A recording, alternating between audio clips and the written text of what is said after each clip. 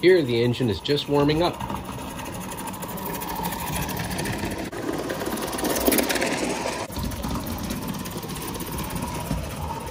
I added another car, but it's still pretty fast. I added another Mammoth car. The Bowman just keeps going.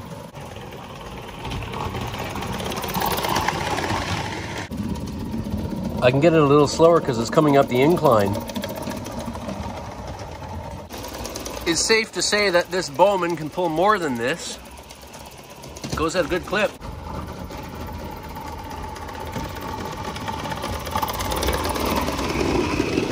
That's all my Mammoth cars. Well, suffice it to say, my old Bowman's doing just fine, and it likes the broad curves up here. So there you go. I'll have to get more rail cars to try to pull. I described in an earlier video how I built new pilots that are made to match the Mammoth equipment here. Works quite well. Man, does it ever want to go. Well, out of fuel.